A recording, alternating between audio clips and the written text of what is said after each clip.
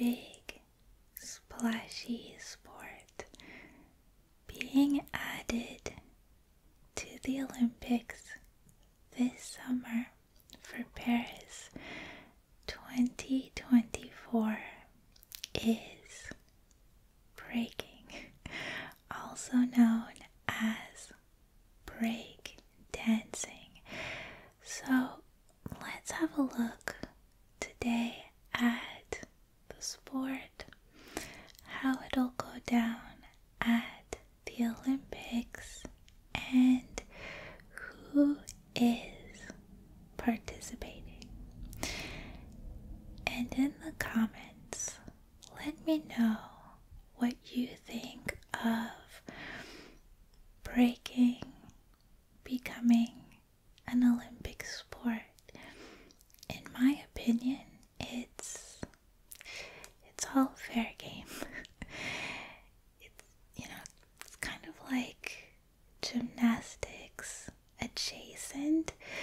I do think it's interesting that it's being added now, so that the popularity of the sport, I think is fair to say, has been in decline for the last 20 years at least.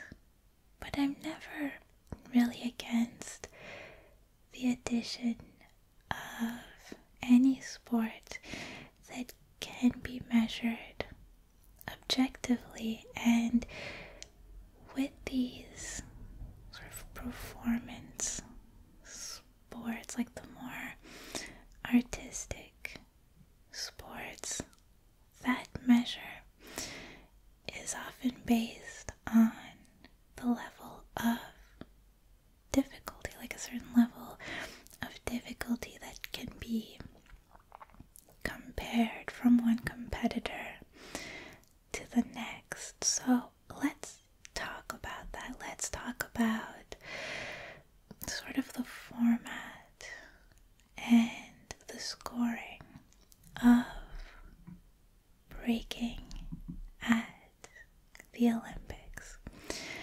So there are two events. One for the men. The event is called B-Boys. And one for the women. And that event is called B-Girls. And there are 16 competitors in each event. And something that I think I actually quite like about the format is that the event takes place over the course of one day. It is a long day. But beginning to end, I think B-Girls will be August 9th and B-Boys will be August 10th. Now that's, of course, it's tentative. I think it is outside at Place de la Concorde. And so I'm assuming that if the weather is really bad, they might have to rain check, so to speak, the event itself. But beginning to end, it's about 5.5 to 6 hours, and I think that includes a sort of like a break in between the two sections of the competition. So let's get deeper into that, those two sections. So my understanding is that it'll be tournament style. So the first stage, the qualification stage, will be a round robin. Think group stage.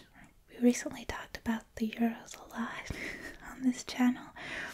Think about that group stage kind of thing where the competitors, 16 competitors per event, will be split up into groups of 4, and then everyone in that group will compete against, every athlete will compete against everyone else in their group. And then at the end of that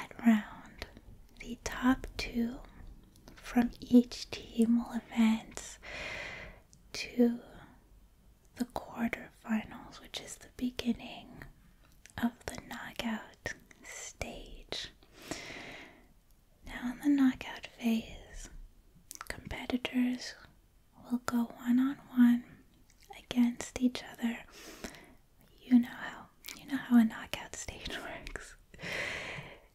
To move forward, and I think that the whole idea of adding breaking to the Olympics is to draw a younger crowd to the Olympics more generally.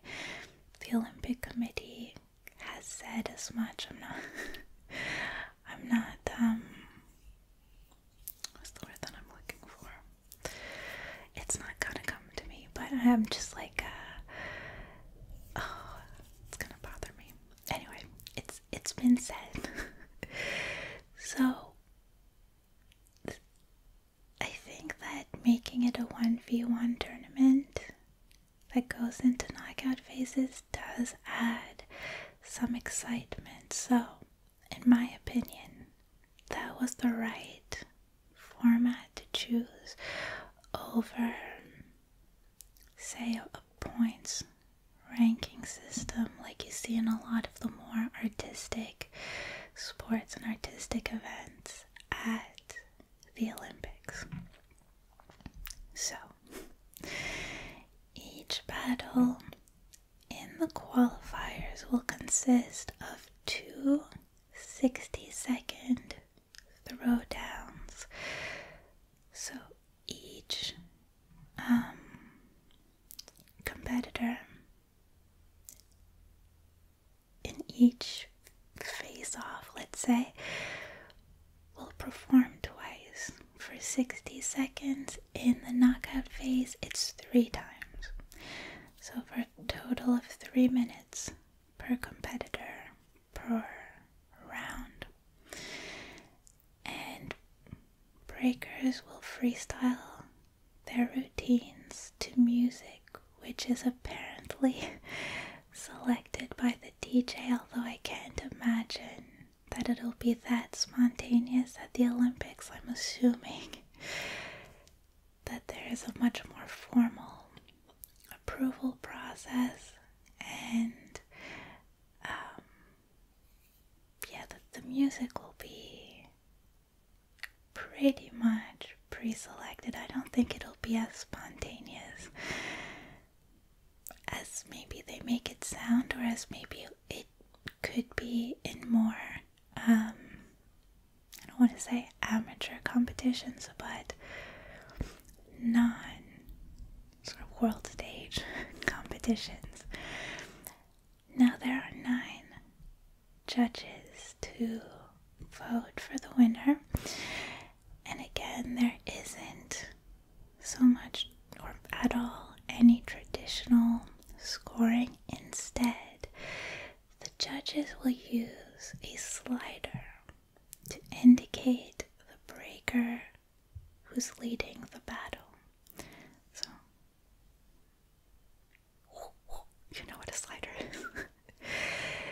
Now, what the judges are looking for is technique, vocabulary, which is breaking terminology to mean the variety of moves that they perform, execution, musicality, which I think is an interesting criteria, probably the most subjective judging criterion, I think.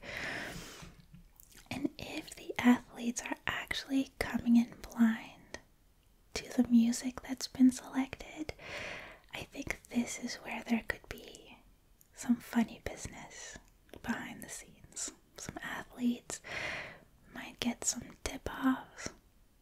Crazier things have happened, but adaptability, that musicality is an important part of the sport, and so you would assume that at that level, hopefully advanced horning would not necessarily have that much of an advantage, although. And originality is the fifth criterion.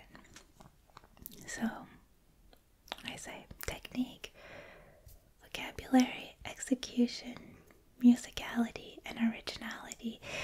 Each is weighed evenly. Each is worth 20% of the athlete's final score. So very, very basically, in breakdancing, you've got top rock and down rock. Top rock is when you're up on your feet. Down rock is really where the sort of flashy moments will happen. And what you want to look for especially are the power moves and freezes. Because, top rock, I could probably top rock with the best of them. I was a child dancer. But power moves, think windmills, think legs flying everywhere. And freezes are when they freeze, when they hold perhaps a difficult position.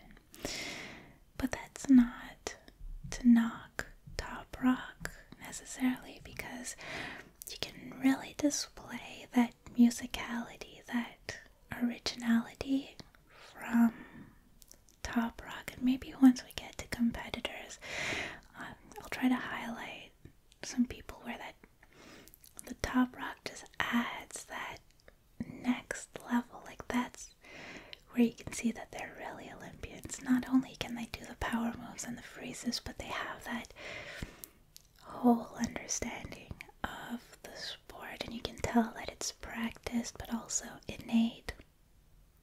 So in a weird way, like the flashy point scoring moves are on down rock,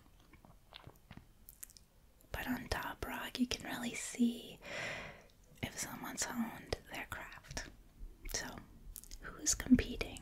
There were a few different ways to qualify the World Championships, the Continental qualifications, the Olympic qualifier series. The host country, France, had one place reserved for each event, and then some invitational spots as well. Now the world champions. Okay, let's talk about B-girls first. So the world champion is actually Lithuanian, known as Nika. She's 17 years old. And on the other end of the spectrum, you've got Ayumi Fukushima out of Japan, and she is 41 years old. She was the runner-up, I think, at the World Champions just last year, so like 41 means nothing. And she qualified through the Olympic qualifier series. Now you will want to keep an eye on her fellow countrymate too, Amy Yuasa, who came in through the qualifier series.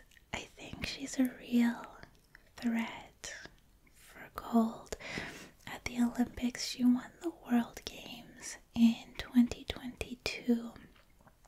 She's just so fun to watch. She seems weightless. She looks like she's having so much fun. So when I was just talking about how top rock will make an athlete, will allow an athlete to maybe stand out and maybe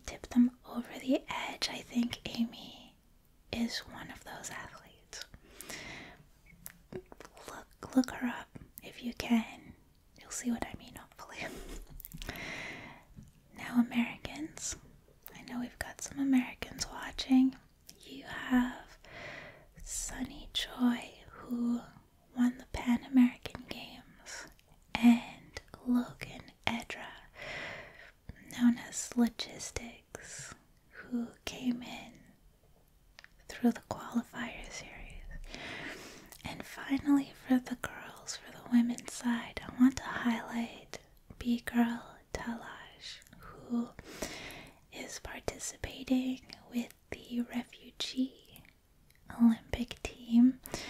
She's in her early 20s now, like 21 or 22 years old, but she only discovered breakdancing at 17 through a Facebook video. And she ended up contacting the person in the video and joined a crew in Kabul, where she was the only girl out of 56 members. So, an exciting competition for sure on the women's side. Now with the B-boys. Well, the world champion is American Victor Montalvo. B-boy Victor out of Florida. But I also need to highlight, you know me, the Canadian Philip Wizard. He won the world championship, I think. I keep saying world championship, but I think 2022 was the world games. He was the runner-up for the world championship last year, but I really sincerely think that he can give the U.S. a run for their money at the Olympic. I think Canada could snatch up a medal in the B-Boys event. And there's also a 40-year-old on the men's side, Hong Ten, out of South Korea. He came through the Olympic qualifier series. I mean, this guy has been winning competitions since 2001, at least. So he will surely show the kids how it's done. Some of them weren't even born when Hong Ten started winning competitions. So I think it's so fun to watch the old heads competing against the, it's like a very collaborative, well, not collaborative, but like positive, congratulatory sport where people tend to really appreciate each other in the moment. But guys, that will be it for your Breaking 101 today. I'm really excited to watch this in a few weeks, mid-August, and I hope it does well. Breaking has been excluded from the 2028 Olympics in LA, but the World Dance Sport Federation is trying to get a spot for Brisbane 2032. And obviously, the way that the event is received in Paris will have a huge bearing on whether it's approved for Brisbane. Don't forget to let me know what you think